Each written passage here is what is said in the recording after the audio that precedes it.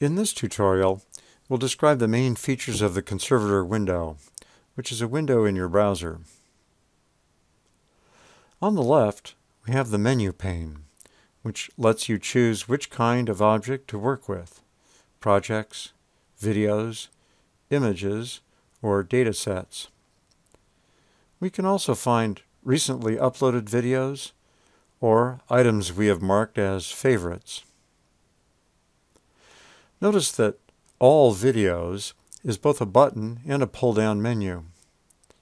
The pull-down menu contains the buttons My Videos, Shared with Me, and Uncategorized Videos.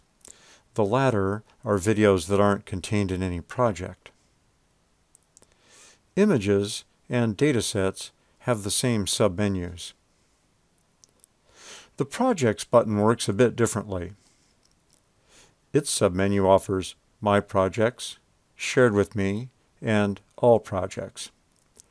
Each of these is, in turn, another pull-down menu providing access to a subset of all projects. And these, in turn, are pull-down menus that show folders within a project.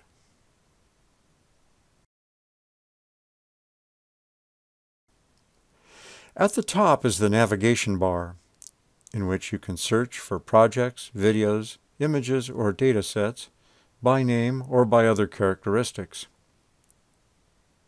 The navigation bar also contains the Dashboard button, which shows Conservator statistics, and the Settings button, which, among other things, displays user and group names and label names for objects.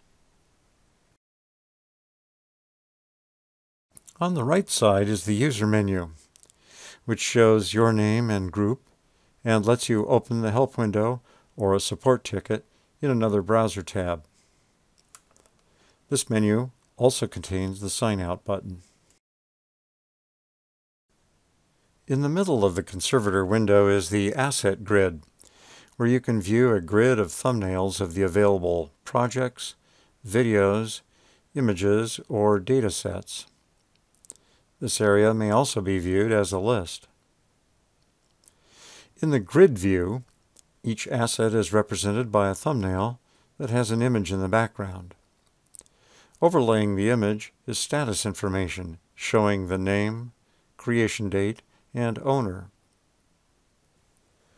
Newly uploaded videos are labeled with the phrase "Generating Preview" during the time that a background process is converting the video to presentation form. After the video becomes visible, another background task continues to process it, applying machine predictions to each image.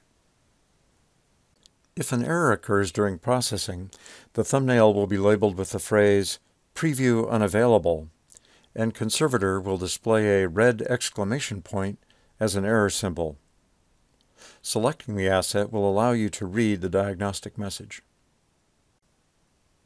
For videos and datasets, the numbers at the bottom of the thumbnail indicate the overall frame count, the number of manual annotations, and the number of machine predictions.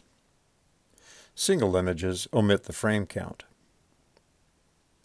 The three dots on the right are a pull-down menu item that offers various actions depending on the asset.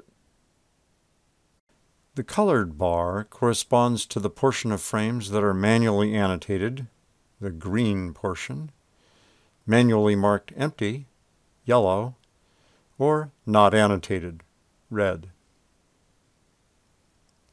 In the Actions pane on the right, you can choose an action to perform on the currently selected asset. You can also see various statistics. The commands in the Actions pane vary a great deal, depending on the type of object you have selected or opened. In general, this pane provides commands and information related to the selected object. Here we have a dataset selected. One of the actions is to edit the details. This brings up a dialog box that lets us rename the dataset, add tags that specify general characteristics of the dataset, and specify the label set used for machine predictions.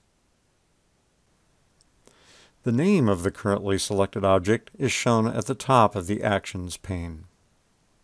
Since this name may be too long to fit in the column, you can use your mouse to point to the name and see a black pop-up that shows the full name. If you'd like to copy the name of the currently selected object, click on Copy Text in the black pop-up. Two assets could have the same name, and an asset can be renamed. Neither of these statements is true for the asset's ID, which is unique and immutable. The ID is shown below the name. You can copy the ID in the same way that you would copy a name. This concludes our tour of the Conservator window. Other tutorials explain in detail how to use the window to work with projects, folders, videos, and datasets.